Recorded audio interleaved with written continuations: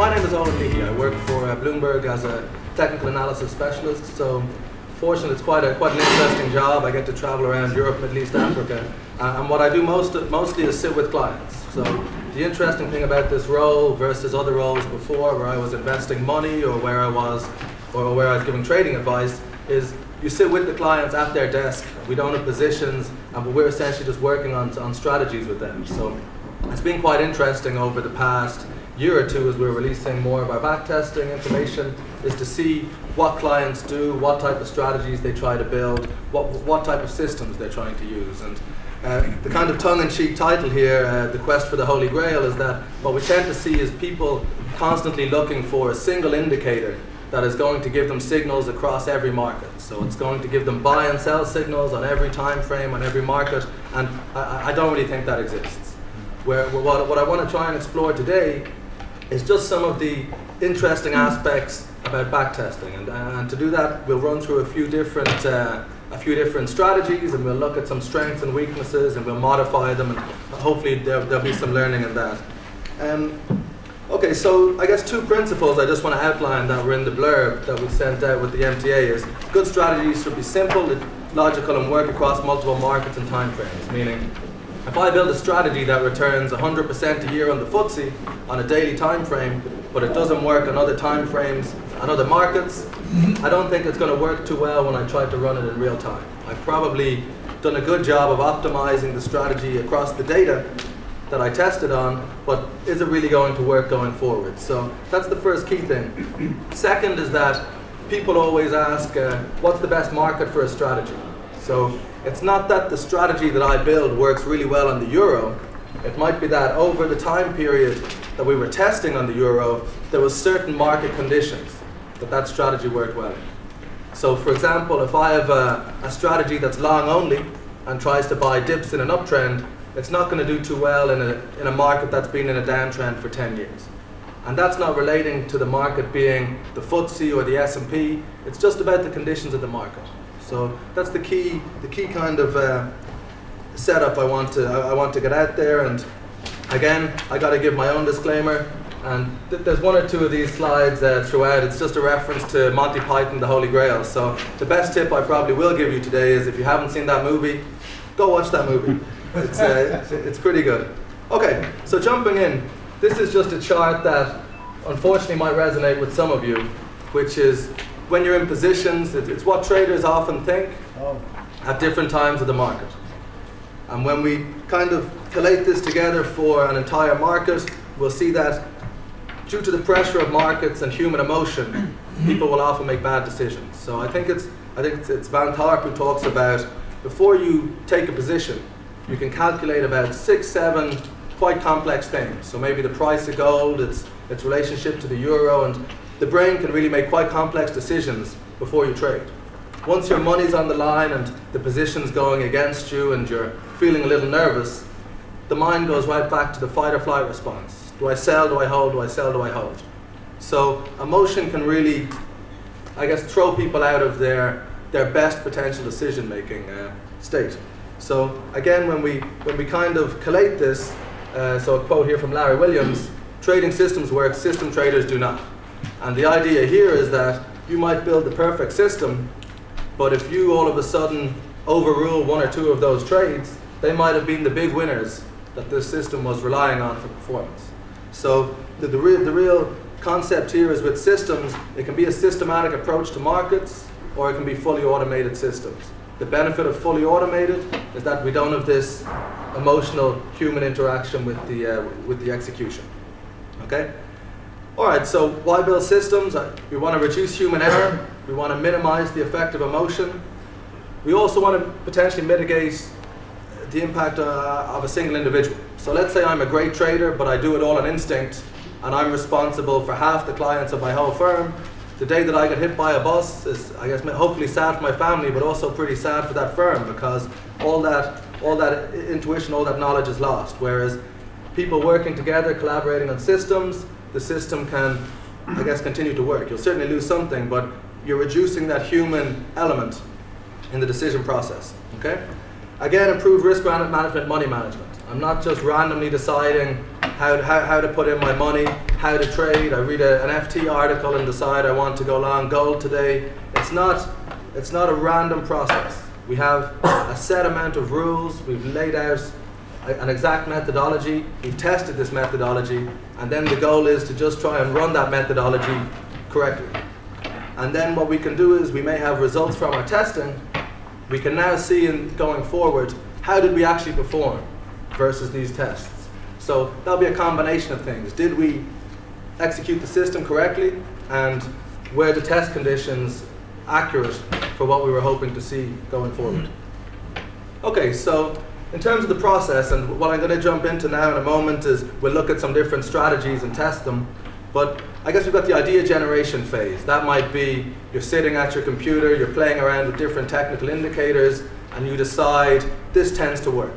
That's your visual testing. Maybe you look back over other markets, other time frames, and say, okay, if I buy RSI every time it crosses above 30 from below, it tends to be a good entry. And that's the basis. It's an idea that should hopefully be logical.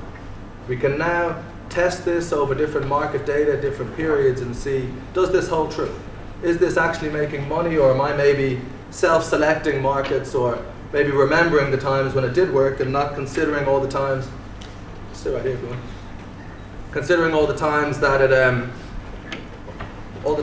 didn't work or took small losses that I've underestimated. So then we refine the strategy. So this group from visual backtesting, optimization, refining the strategy, this is kind of a loop or a process. You're going to test different markets, change some of the parameters, and then what we're going to do is out of sample testing, which is very important. So let's say I've tested it on 10 years of data. Let's go find some data where I haven't optimized, where I haven't used these techniques to improve results, and see if we still get the same results. Okay? And then, again, as I came back, we don't have this single holy grail or perfect indicator, and it's not that I built an indicator that always works on the euro. It's about identifying market conditions. So do I have a fundamental or a technical screen to see what type of markets will this work on? If it's a long-only system, I probably don't want to run it on something that's been in a 5-year bear market. It doesn't show signs of turn, right? Similarly, what we can do is we can look to filter trading periods. So maybe if something is above its 200-day average, maybe I'll trade it intraday to the long side. So it's just about deciding how can you filter, how can you alter these results with something that you can replicate going forward. I mean, you see a lot people or even advertise systems that works. It's returned 800% on the FTSE in the last year. I mean, you know what they've done is gone in and got the data, they've optimized the different characteristics, and they've tweaked it exactly to that setup. Now, I guess they hope if they can have 3 or 4 good months after that, they'll bring in enough money to, I don't know, cover some costs or what they're looking for. But I really don't think those methods persist going forward. So that's what we're going to have a look at today. Some different strategies, some different instances, and how maybe we can interpret them. Okay, so first I just want to give a shout out, I guess, to Paul Siana. He does the same job as me in New York. He was actually here in May, and maybe a quick test. I don't know if you guys were here, but he released a book looking at hits on indicators in Bloomberg. So because Bloomberg automatically puts moving averages on the charts, we've removed moving averages. But of the top 7 studies used by Bloomberg users, so quite a large sample, a few 100,000, maybe 1 million users, if we get that set of hits, one indicator accounted for 44% of the entire top 7, and that's RSI. So it's interesting to see so many packages of so many indicators. People can program their own indicators, but we have 44% of professional users globally across the terminal. And actually, if I go here, we can see the distribution, the breakdown. Huge overweighting to RSI. So initially what I'll do is we'll have a look at some RSI strategies, pull them apart, and then we'll go look at some other indicators. Also interesting here actually is, if I working, yeah. See Ichimoku, that's GOC is Ichimoku, 5 times more popular in Asia than any other region. And an interesting market we've been looking at is especially used more in FX and especially used more in the yen. One of the best ways I'd say to trade yen over the last few years, especially with the recent moves, is through Ichimoku. It really respects those levels. Okay, so what we're going to test on is the S&P 500 for these indicators. And again, this is quite important, is to have a rigorous test setup. There's no point testing one thing on daily FTSE over 2 years, testing something else 10 years on the S&P. You want to have something rigorous so you can compare the different strategies. Okay, so we're using S&P, we're using a daily time frame. We're going to take 20 years of data up to the end of 2010, long only. We're assuming a balance of 100K. We're going to put all of our money into every trade. So there's no pyramiding, no money management, and we haven't deducted commission or slippage. Okay? And again, I've focused on historical time frames, not intraday. There's no particular reason for that. But one thing to bear in mind that I think a lot of people don't consider is when they trade automated systems, I'd say there's a huge weighting of people trading automated systems, trading intraday, trading off 5 minutes, 20 minutes, 60-minute candle charts, let's say, or time periods. Just think about this. If my target on an intraday trade is maybe 20, 30 pips, and let's assume I'll take the same risk target. If I've only got a 50% win ratio, I'm already losing money. Maybe it cost me 2 points to cross the spread, maybe another 3 for slippage. So a strategy on such a short term, when you're crossing the same spread on a 15-minute chart as a trade that you might want to take for years, you really have to be good to cover those commission and slippage costs. So if I wanted to take 10 trades a day, I'd much rather have 5 or 10 different systems working on a daily time frame that will give me different trades at different times. But just something to think about. Really don't underestimate the impact of commission and slippage, especially when you go down to intraday. Okay, so just a few key statistics, and I mean, you'll notice I haven't put in overall P&L because that's very subjective on money management. What we want to know is the number of trades. Because remember, with every trade we pay commission and we probably pay some slippage. What's the average P&L? Meaning every time I place a trade, do I make money, do I lose money? What's that amount on average? And that's what you want to compare your commission and slippage to. Okay? What's my winning percentage? So how many winners versus losers, and then profit factor. How big is my average winner versus average loser? The two of these go hand in hand. If I have a trend following system, so maybe similar to something like the Turtles did with these ATR breakout systems, Donchian channels, maybe I might take 10 losses for every winner, but as long as my winner is 20 times the size of those small losses, I'll make money. So it's not about just the win-loss percentage. It's about the number of trades, because you're always incurring a cost, and it's also about what's the size of the winners versus the losers. So bear that in mind when you're analyzing these. Sharp ratio, risk-adjusted returns. So are we reliant on 1 or 2 massive returns for our entire P&L? And if that's the case, I mean, we'll talk a bit more about price shocks, but you need to think about what price am I taking? Meaning, when you get these huge moves in the market, assuming that I get the opening price on the day the market shoots up 8% is maybe a little bit naive. And if that one trade is the key for my system being profitable or unprofitable, maybe it's best to eliminate those from data. So really today we're going to focus on a lot of these little things that can become bigger issues if ignored. Again, drawdown. I might have a system that makes me 400% but over 4 years, but maybe after 1 year I was down 80%. Now if you have a fully automated system, maybe you can do that, but we talked earlier about people interfering with the trades. I'd say at some stage someone probably interferes along the way. I don't know too many people that can stomach an 80% drawdown. And then the information ratio, it's like looking at the Sharpe ratio, except it's adjusted for a benchmark.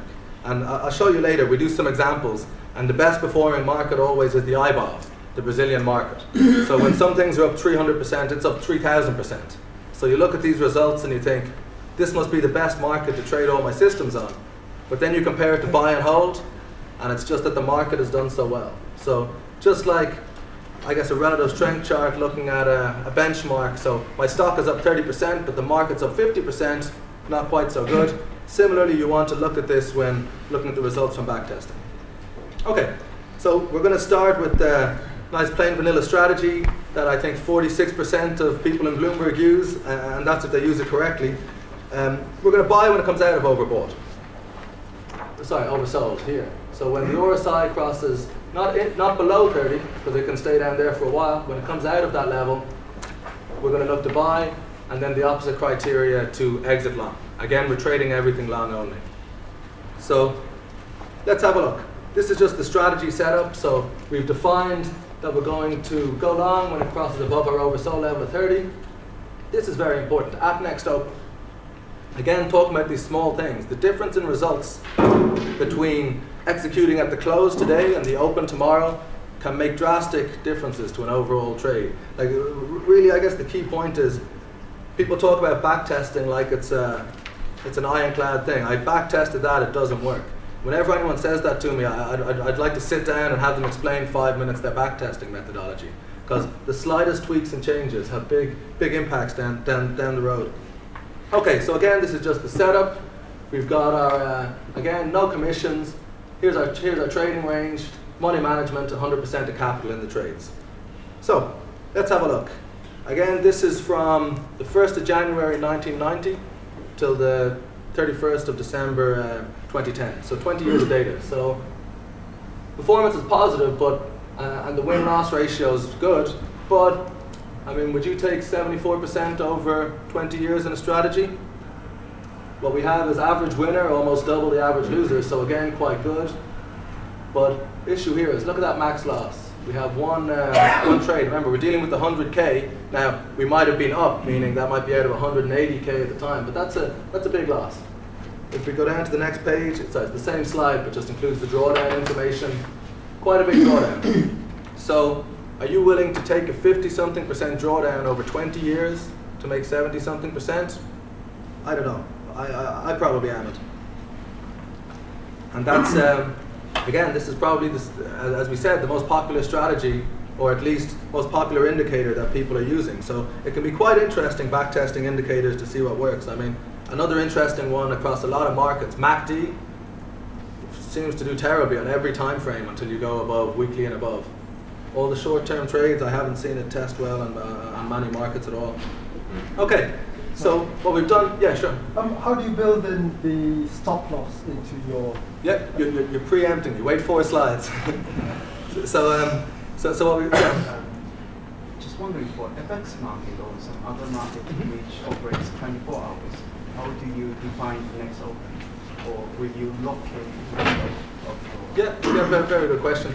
I mean, in terms of how we do it on the system, you define what market time you're trading. So if I take New York time or London time, it will define an open and close. But you make a very good point that it's a 24-hour market.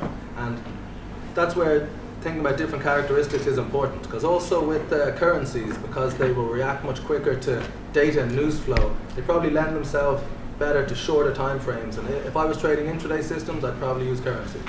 One, spreads are much tighter, and also, as you say, you're not going to take a big gap overnight that blows up your system. And maybe the back testing is a little bit different if you set different open and close. 100%. And that's exactly, even if we started the results 2 days earlier over a 20-year time frame, we might take a trade that ends up hugely influencing the results. And that's exactly the point I'm trying to make, is that people say, I back tested that, it doesn't work. But it's quite an unstable testing environment. It's by no means conclusive back testing. Yep. So how would you use a straddle? Yeah. How would that work? If you use a straddle where it reaches level, and you've got the level, and you base your strategy on the straddle, or you've got the strangle as well. Yeah. So again, that would depend on 2 things.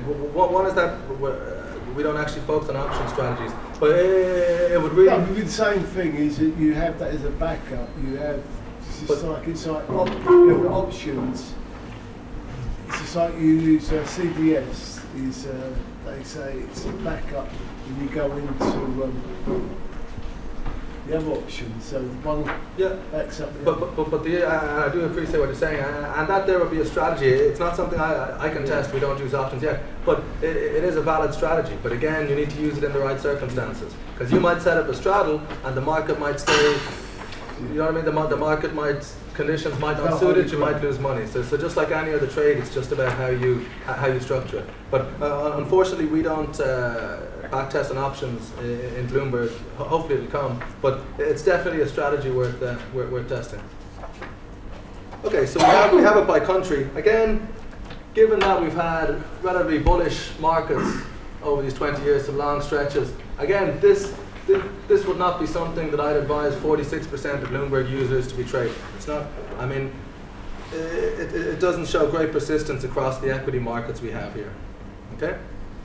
All right, so again, if we look at the results, so this is just the monetary returns, the results. We can see we're taking a big hit. Okay? So we've got one big loser here because we've got a great risk-return ratio. We've got one big loser here that's killing us. So let's go in and have a look. If we zoom in, we can see this is a big trade during 2008. Does anyone see the big flaw in our strategy? So what's happened is we've got a buy signal when it crosses above 30, an exit signal when it crosses above 70. But what happened was, there's it down here, we got this entry, but then the market switched from a bullish to a bearish phase and never went above 70. It didn't go above 70 until the market turned. So we had this giant period where we'd entered into a trade, but we never got out of the trade because it didn't meet our conditions. And this is something very common across strategies to be aware of. So again, what we'll do is I'm going to play around with RSI now, but the issue here is that how could we improve this? A few ways. We could alter the overbought and oversold levels, meaning in a bullish phase they say maybe the overbought is 80, oversold is 40, bearish phase 60 and 20. Or what we could do is maybe we're happy with the strategy, but we want to make sure we're not taking a 59k loss. So what we could do maybe is introduce a stop loss or something like that. So let's have a look first at the stop loss. All right? So what we're going to take is just an arbitrary 10% of the price. So that doesn't mean the loss will only be 10k, because if we're at 200k and we're looking at the percentage price of the actual underlying, so we can still take quite large losses, but hopefully it will solve this issue. We're not going to take that massive loss we've seen during 2008. Okay? So if we jump on, we can see the results. And this is where, so let me just go back. What people might think is, oh look, here's the results. Let's just run a line across here and we'll get rid of this one and keep all the other ones, right? But you have to remember, this winner here might have come down here before it finished up here. And similarly, these two losers might have come down here before here. So this is what I mean by small changes have big outcomes.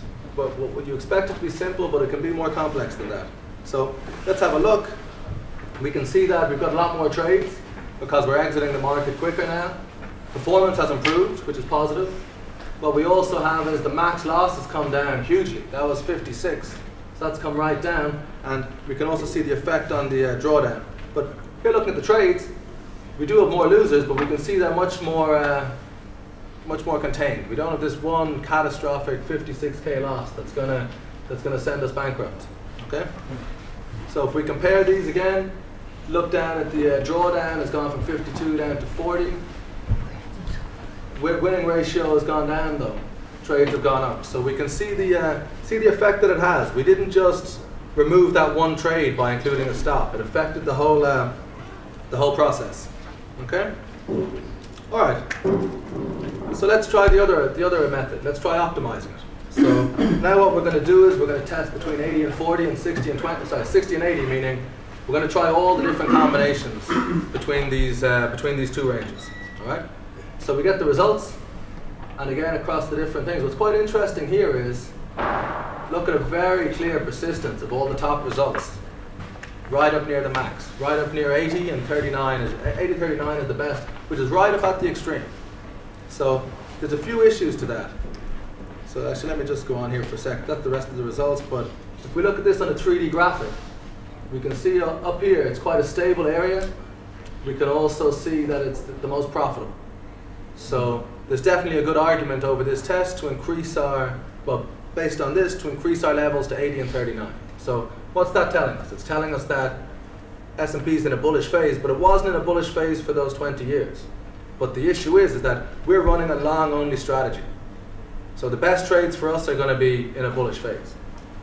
I mean, if we have a look here, this is the most profitable, but it's 6 trades.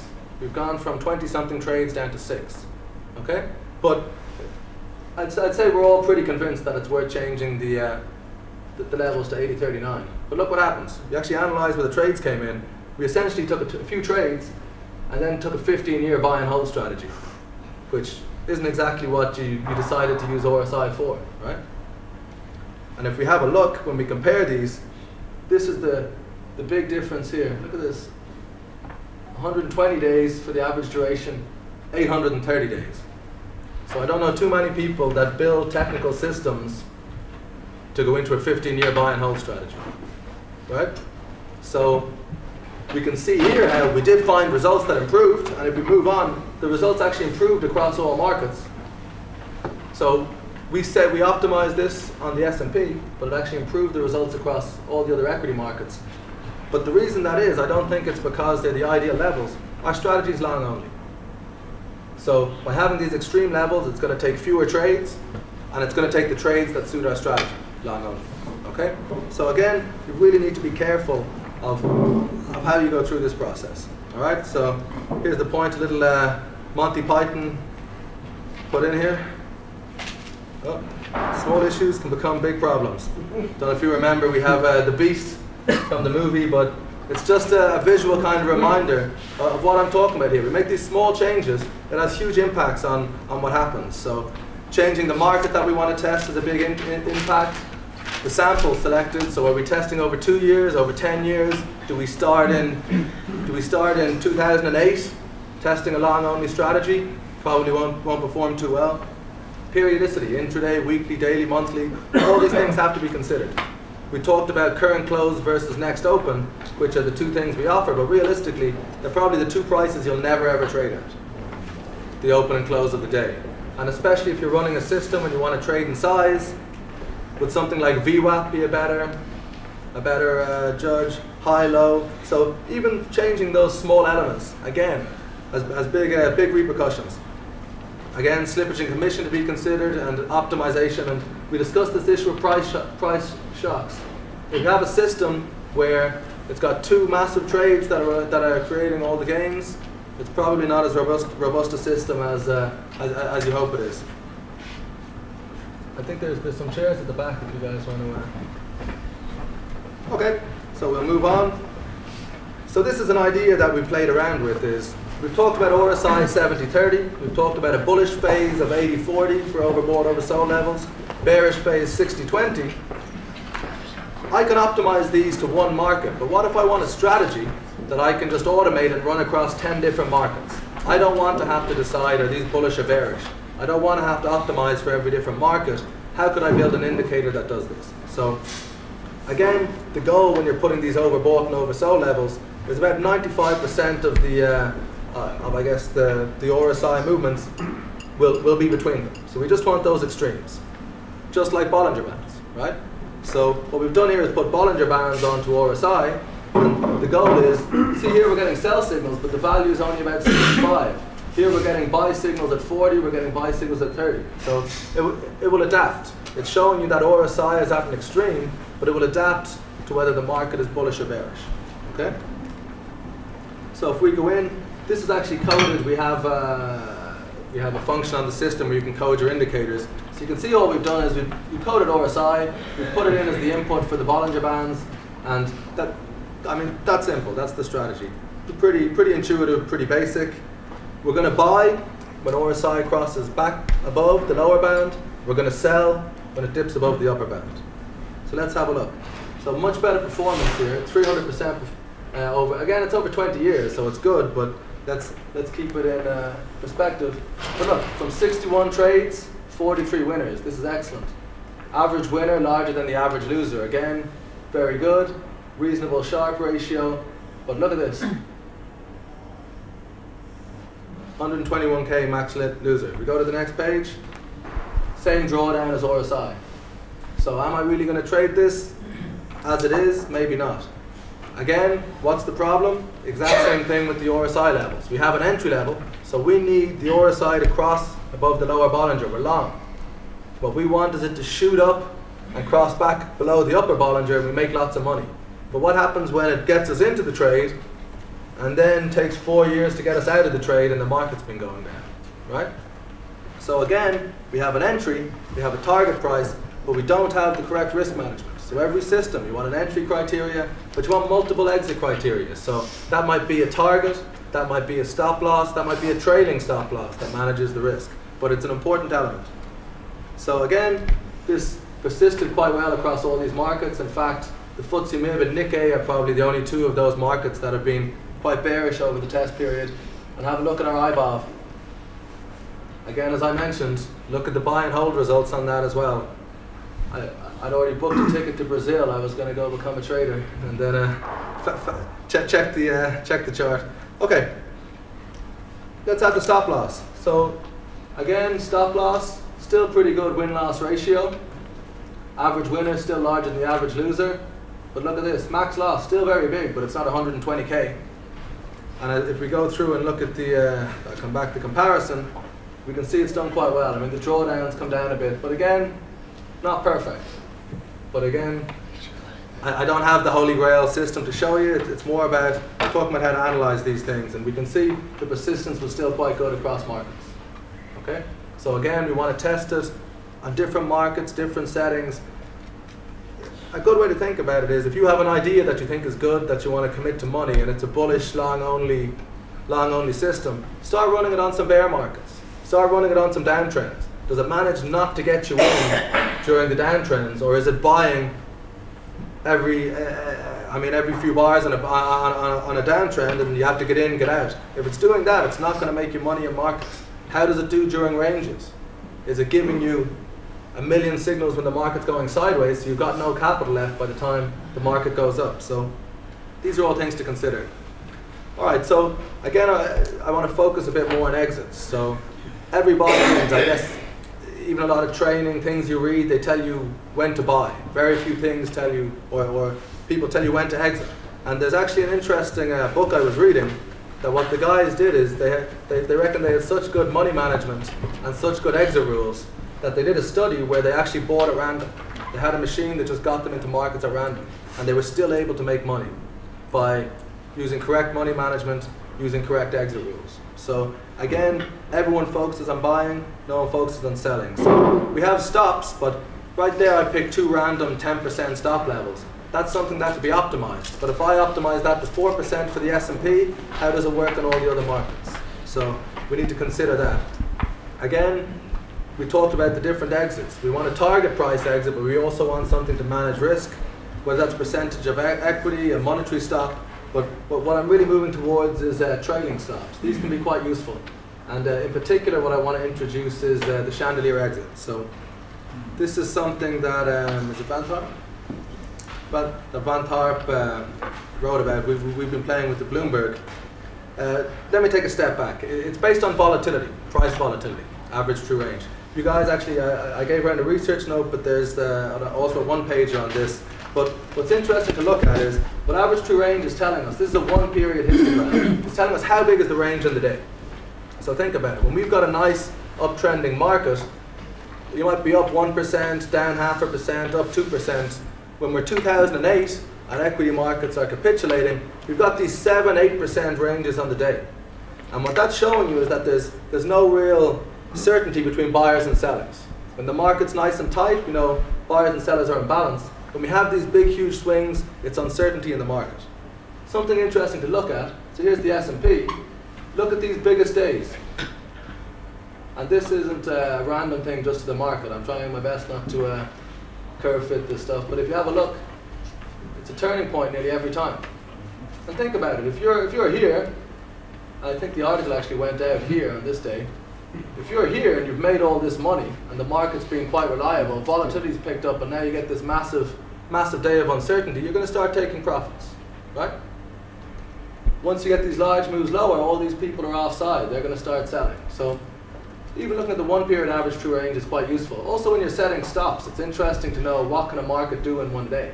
If I'm taking a huge amount of leverage on the S&P with 10 points, what if it opens up down 40 points? I mean, as they'll tell you here at the spread betters, you're liable for that.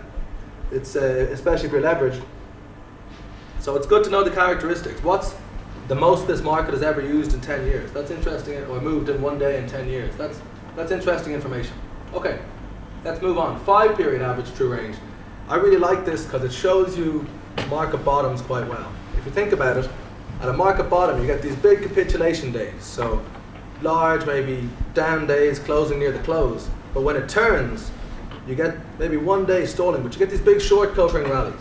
So it's going to give you the largest 5-day average true range readings because you've had a big sell-off followed by a big reversal. And again, look at this on different time frames, different markets. Look when it spikes above this level, you're seeing market lows. So it can be quite useful like this. So moving on, average true range over 20 periods. This is giving us an idea, 22 periods. How much does this market tend to move in a day? Okay? So up top is the stop loss that we're talking about, the chandelier exit. What this is doing is it's taking a 22 period high, and it's on the for the long exit, and it's subtracting 3 times this number. Okay? So what we have now is a stop loss that will adapt to the different market conditions and the different price volatility of the different markets. Okay? So what I want to do now is, so this is the code for the chandelier. I mean, if people want the presentation, it's there. Is I want to introduce a strategy now that's probably not intuitive. If I asked everybody here what RSI period they use, be honest, would anyone have put up their hand and said they use 2-period RSI for their entries? Right? Doesn't sound too intuitive. This, I actually forget the book. I'll find it out if people want. But they did a load of testing and they found that when 2-period RSI goes below 5, happens very rare. So what you're talking about is 2 massive down days that have closed near their lows, so pure capitulation. Very often the next day you'll get a bounce. Sometimes that can be an entry. Sometimes that can be an entry right at the low, but sometimes, I mean, this is probably going to lose money here after these 2 days. But it's very common, even if you just trade this the next day. So an intraday strategy, you get this signal and buy at the open. Even if the market continues lower, after such extreme selling, you usually see at least a relief rally. So you see maybe a retracement of the prior 2 days. So it can be a good thing to trade short term, or it can be good to look at for long-term entries. But interesting strategy, but it's an entry strategy. So we're going to use the chandelier for our exit. And this is, again, why I like the chandelier, is it adapts to the different markets and time frames. So if I want to test different entry strategies, I can use the same exit strategy, and now I can compare the performance of the different entry strategies. So again, let's have a look. Does okay, 50% win-loss ratio, but we have a nice win, or a nice average winner to average loser. And if we push on, we can see again quite persistent across markets. Now these markets are all very correlated, except for these 2 down here, the Nikkei and the FTSE MIB. But you want to make sure that you haven't adapted something to just one market that doesn't work elsewhere. So again, just talking about modifying indicators, this can be quite a slow indicator, the way it's constructed. But we can play around with the settings to give you something that's much tighter. And this is actually one of the my favorite things I've been playing with recently. Is what we've done is the first 22 relates to the number of periods we're looking at. And the problem with that is when you have a sell off and a recovery, sometimes the stop loss will be above your entry price. So it has to go above to exit. You can take some big losses. If we reduce that period, it means that we're looking at a shorter look back period. If we change the average true range to 5 instead of 22, it's much more reactive to recent price action. So what we get is, if it's a short sell-off, the stop loss will actually jump right down and accommodate for that. But if it continues down a few more bars, it'll exit. So again, just, and this is something I guess we've been doing a lot now that we've been playing around with indicators, is to, instead of just using RSI and reading a book on what are the signals, think about why does this work? Where is this going to work? How could I change it? For example, RSI, change it to 9 periods, you'll get much sharper moves. Playing around with the overbought, oversold levels. How does it work if I add Bollinger Bands to it? I really think there's a lot to be said for thinking about these things and experimenting. And backtesting is the way to experiment as opposed to trying to overfit it to a market. Okay, the research notes you guys have, this is actually from the quarter beforehand, and it's a strategy I want to look at. So I'll jump in quickly. What this is doing is, it's a moving average strategy. So we're looking at a 4-9, actually, here's the chart to show it, yeah. A 4, 9, and 18 exponential average. So when the 4 is above the 9, which is above the 18, we're going to paint the bars blue, so we're bullish. When there's some indecision, they'll be black. When 4 is below 9, below 18, it's going to be red. The reason we like this is moving averages and things like MACD, they continually cross over. And what you find when you start building systems, you can try to filter out these range periods using other indicators, but they eat up a lot of money, a lot more than you think when you're looking at the chart visually. So what's nice about this is it's not binary. long, short, long, short, long, short. Three things have to happen before we're going to get a signal. So more work has to be done. If we compare it here, these signals here are the MACD signals. So during this phase where we had no sell signal, whether you want to use this as a take profit or partial profit signal, depends on the rules. But we had a nice clean signal here, whereas over the same period we're getting lots of signals from MACD. Again, as I said, MACD is the second most used indicator after RSI, and I have a hard time finding any market that works on as a straight long-short indicator. Okay, so this is the triple exponential moving average system. I say fast because the testing done in the magazine, or sorry, in the article, goes long, but as soon as 4 crosses below 9, it exits. And if they line up again, it goes long again. But what we've actually tested here, then we go to the slow signal, is we're just testing the when 4 is above 9 is above 18, we're long, and then we're going to exit when the other 3 line up. So straight away we know we're going to be giving back a lot of profits. But the point I want to make here is different. The reason I want to show you this is I want to show you something that's quite robust, works on a lot of different markets, works on a lot of different time frames. And that's why we use it in the article. Generally, we'll look at the combination of the weekly and the daily time frame to get a view, and then we'll use other signals within that. But if we run through, we can see, okay, performance, not great over 20 years, a lot more losers than winners. Again, this is a trend following system. So what we need is, we need these big winners, which we're getting, and that's why we're making money. But not a huge amount of money. But what's interesting, again, persists across a lot of markets.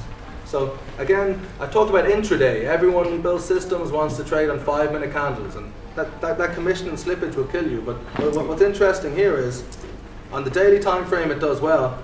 This is the exact same test period, except we're taking the signals from the weekly. So now we're taking 25 trades instead of, I think it was about 60 trades, or sorry, more, about 100. We've improved our win-loss ratio. Our average win has gone up, our average loss has gone down, our max loss is much lower.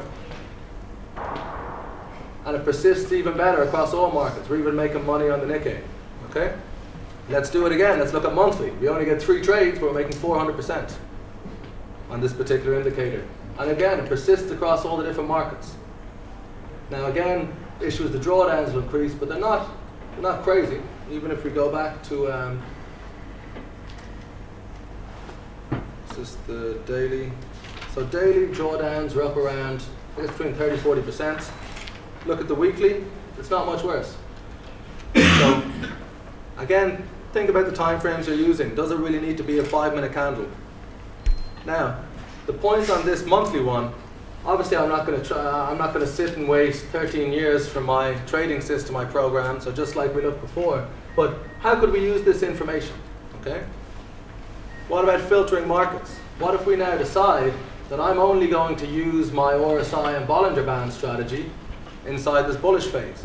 Or I'm only going to trade long strategies when the bars are blue and the market's bullish. So what that means is we're not going to trade the strategies during these bear markets. And this isn't something we've curve fitted.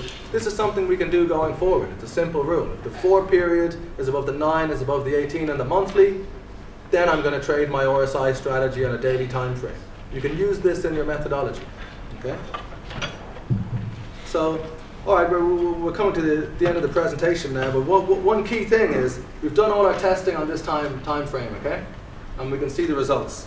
So nice to see that the RSI with Bollinger did well. You see that the stops weren't buy and hold is in here. Let's have a look now at the out sample. So this ended at the end of 2010. Let's have a look at how these did from 2011 onwards, and what we can see is all my hard work was for nothing. Buy and hold is the best, but not really, because it's also going to take large drawdowns, and this is a fact of the market going up. A buy and hold strategy when the market's going down for 2 years, not so good. But what's nice to see is look at all of the strategies in the market conditions that we're looking for are performing the way we wanted them to perform. Look across the different profit factors. Oh, sorry, I beg your pardon. Sharp ratios are all quite similar, if not better, than they were in the test setup. The max drawdown is tolerable for the amount of money we're making in most cases. But this is what's important to do. I mean, you can do all the work in this sample, and if it looks amazing, I guess you can try sell it to some other people. But if you actually want to commit this to money, you have to do a lot of this testing. What I haven't done here, but I guess I would have done, if I had a little bit more time, is what about now testing it on this? So I want to test this on the FTSE. Why don't I filter the signals based on, as I said, 4 above 9 above 18, and then run it? Does it improve my results? Does this work across 10 different markets? Maybe this is something I'm going to start doing. So just to keep that in mind, the out sample. So conclusions, to wrap up here, we talked about human emotion. So systems can help mitigate the impact of human emotion, provided you don't interfere with them. Again, technical strategy should be simple, logical, and work across multiple conditions. And remember, it's not that it worked on the euro, or let's say the yen, for the last 2 years. It's that the yen was a massive bull run for the last 2 years, and you were running a long-only system. So know the market conditions that your strategy performs in, and then find a way to find those conditions. Or find a filter that will find you stocks that are doing what this system needs to be done, as opposed to saying, it works, you know what I mean, it worked up until 2007 in the S&P, I'm going to put all my money in now into a long-only strategy, and hopefully my job goes well for the next 2 years. I mean, you need to think about all these issues, these price shocks, these situations. So that's what I mean by develop a methodology for categorizing the market conditions and use the right strategy in the right conditions. Again, focus on exits. Everyone will give you a buy recommendation. Not too many call you up and tell you when to exit. Same thing with strategies. You don't just want the ideal target price. You want to manage that risk. Is it a stop loss? Is it a trailing stop? Play around with these different things and think about it. And then an interesting quote I came across, or a comment, it's not losses that ruin a system. We've got a stop loss. We know exactly how much money we can potentially lose. It's, did you miss that yen trade from 78 up to, what was it, 90 something? You missed that, that's a potential multiple of what a stopped out trade would be, and if your system's missing it, that's where you're going to get killed. And then finally, it's about developing an edge. And what we mean by that is test it. So you think it works 60% of the time and return these type of numbers. If you're confident in that, trade it. Don't come in on what was probably the best day to buy, but we're back to our sentiment chart, you're at your most bearish, and overrule the system. If you trust the system, set it, let it run. Okay, so thank you all very much for your time. I hope it wasn't too complex. Any questions? Yes? Do you have any advice for backtesting a more visual type system like shooting stars and hammers and stuff like that? How do you kind of apply? With that, you can. It's mathematical. Yeah, but I mean, all of that you can program. Shooting star. We've had an upside gap. We've had we've had an extreme high. We have the body. You can program all of those. So you can come in and program what are the characteristics of that candle pattern. Then you can go try and find the strategy. So I guess another thing with these reversal patterns is there has to be something to reverse. So maybe you now want to add criteria that it's in an uptrend. And then I take this signal. And then it's about taking that and trying to find a way to create the rules and to create the strategies that can be tested. And that's kind of the real challenge. Do you mind putting it back on the exit slide?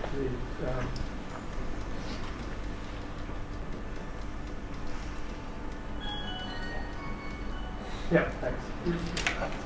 I'm happy to send this out to anyone as well if they want to. Just send me an email, or you've got a copy as well, right? Yeah, I'll be sending it out to anyone. Okay. Sorry, yeah. Hi. I'm assuming you've used the Bloomberg terminal to get the screen grabs. Yep. That's not available to a lot of retail Yep. investors. Is there a good software platform that you can suggest for a non-coder to start developing? You're asking me a tough question here. But I mean, there's plenty of them out there. No, I mean, there really are. I mean, we've looked at a few of them. It depends what you're trying to do. I mean, there's some that without coding.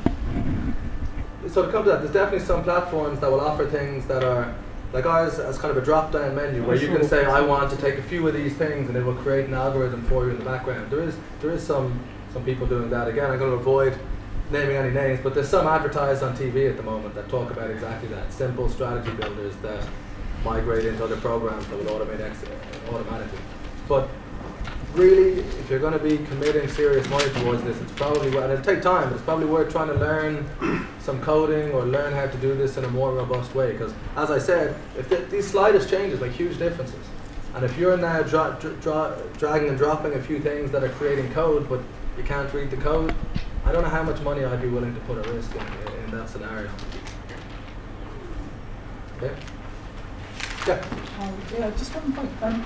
Isn't the random entry thing that somehow your money management turns the trades into profits? Isn't that predicated on having an infinite account in the amount of money? That's fair. What I imagine they did, and I don't know the exact studies, but it was just that they basically said the entries aren't important and they manage their risk quite tightly. It's effectively the martingale strategy for betting. That's what it works out. Okay. Well, no, but I don't know. But I'm not sure it's exactly that, because I don't think they would have taken unlimited drawdowns. What it's more likely is that they had a stop loss that limited the losses, and they managed to run the winners effectively. It was money management. Yeah. So definitely wasn't. So it's not like double down every time you have a loser. So it wasn't assuming unlimited drawdowns. The point was that everyone put so much thought into it, but they could take a random market move and they just cut it tight if it was losing, and they try and run it if it was winning. And it was just that application was able to make money without everyone put so much importance into when to buy. Whereas when you come to systems, the exits are probably more important. Okay. Anybody else? We all done? If there aren't any more questions, first of all, are there any CMC market guests with us today? Oh, great.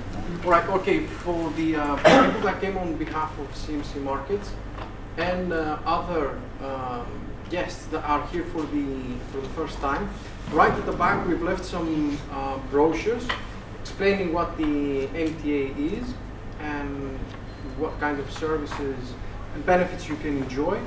Of course, we'll hope to see you again at our monthly meetings, our regular monthly meetings. Next one, obviously in January, free to attend. And again, if there aren't any more questions, we'd like to thank Eoghan for his presentation. And see you again.